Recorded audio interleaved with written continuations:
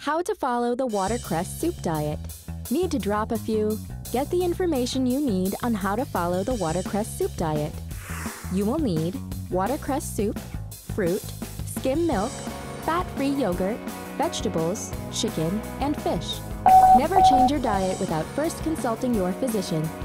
Step 1. Eat as much watercress soup as you want, as well as fruits with high water content such as apples, grapefruit, kiwi, melon, peaches, pineapple, and oranges, and drink 8 ounces of skim milk or fat-free yogurt during the first day. Step 2.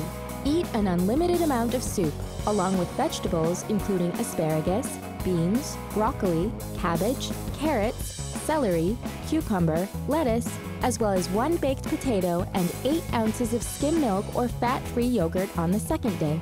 Eat no more than 1,500 calories a day during the diet. Step 3.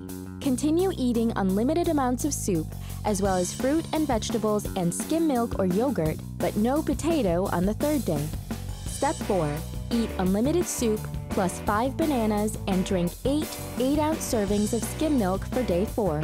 You can substitute yogurt for 1 milk serving on day 4, but only 1. Step 5. Eat as much white fish or skinless chicken as you want in addition to the soup, plus 6 tomatoes, and drink 8 ounces of skim milk on the 5th day. Step 6. Eat as much fish and chicken as you need, along with vegetables including tomatoes, and drink 8 ounces of skim milk or yogurt in addition to eating watercress soup for day 6. Step 7.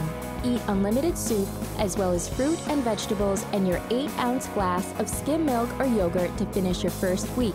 Step 8.